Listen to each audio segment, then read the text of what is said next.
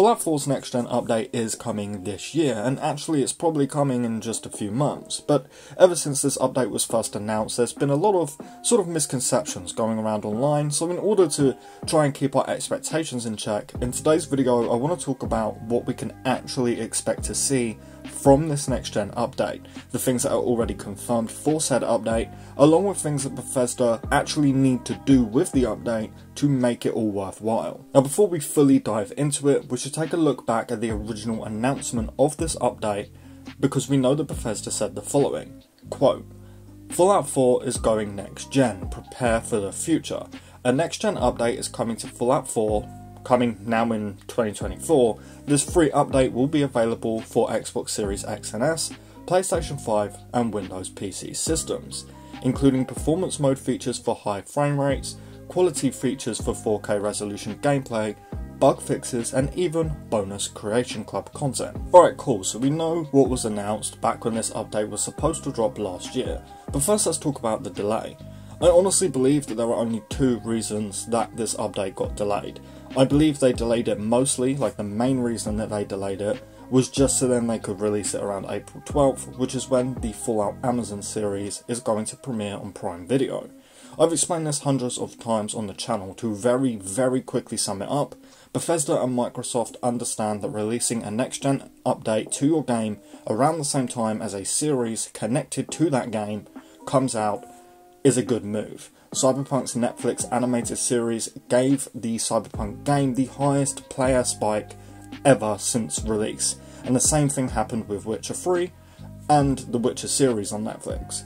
People will watch this series and get into the mood to play Fallout's most recent mainline game in the franchise, and be more likely to play it if they find out that Fallout 4 just had a major next-gen update.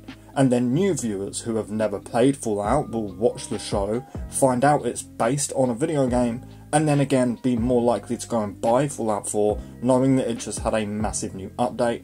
Vice versa, people will play the game, get into the Fallout mood, and be more likely to check out the series. It just works, to quote Todd Howard himself. This benefits everybody involved. It benefits Amazon, Bethesda, and of course Microsoft. Now, I believe the only other reason for this delay is because Bethesda just realised how good it can be to delay a game with Starfield.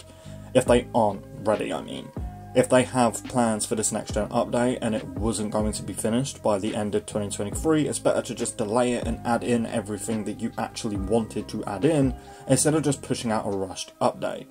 So with that said, let's assume this update is dropping around April 12th, but to actually get into it, what should we really expect? First things first, of course, bug fixes. Fallout 4 is an absolutely great game. Nobody will ever be able to change my mind on that. But you are lying if you say that the game isn't riddled with bugs still to this day. One of the most important things Bethesda absolutely must do with this update is fix at the very least the majority of these bugs. I'm talking about the Infinite Elevator glitch, the Creation Club glitch that stops Vault 111's doors from opening at the start of the game, the glitch where you get stuck at a terminal, save files getting corrupted for near to no reason, all of the quest bugs, and of course the biggest one, crashing in downtown Boston. The game is near unplayable when it comes to the crashes. That is the absolute #1 priority, at least for me. As long as they fix the crashes, I'm honestly going to be happy with this update. I don't care about anything else personally. It can look the exact same, run the exact same, I don't care. As long as the crashes are fixed, I will be happy with this update. That's really all I care about. I miss being able to play Fallout 4 without crashing every 2 seconds in Boston. When it comes to FPS, we do know that Bethesda plans to update the FPS of Fallout 4 with this update, but I'm not expecting anything major here, just more stability. Definitely 60 FPS for PlayStation 5, which still runs the game at a low 30 by the way.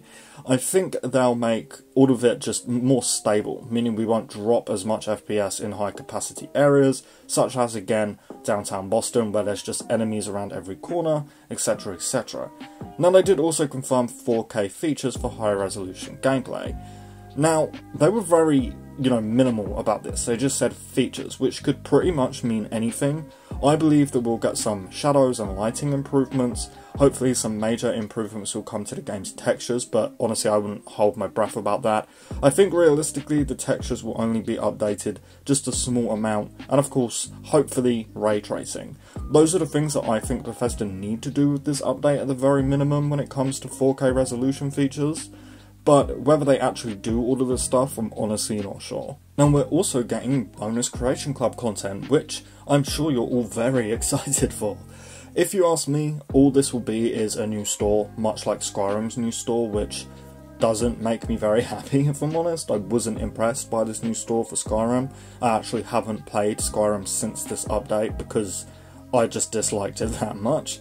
I absolutely hate how Creation Club store and the regular mods page are now just sort of bundled together, especially on my Xbox, and again, there's no price improvements here, everything is still way overpriced, and there's nothing worth buying.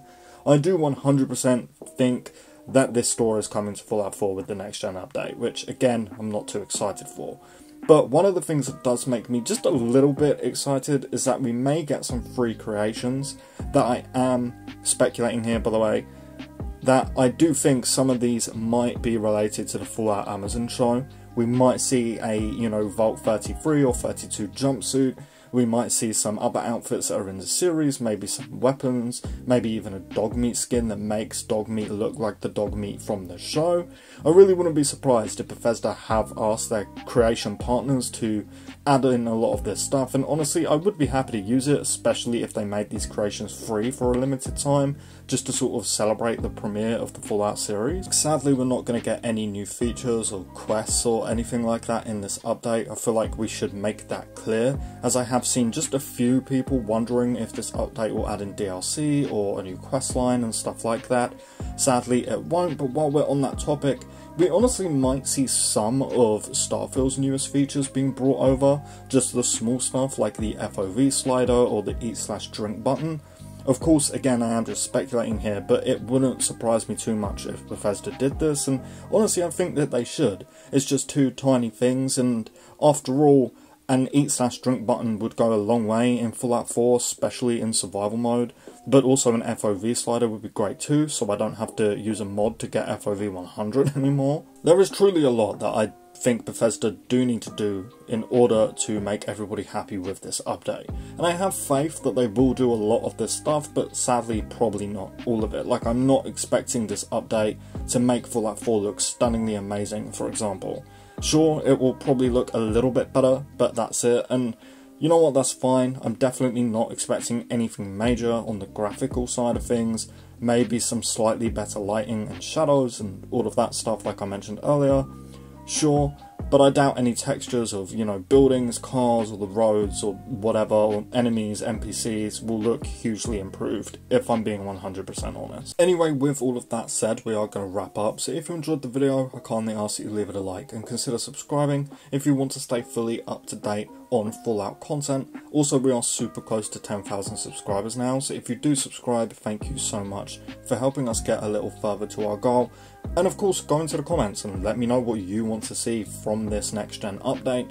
Lastly, as always, a huge and massive thank you to our channel members. But with all of that said and done, I thank you all so much for watching, and I really hope to see you next time. Peace.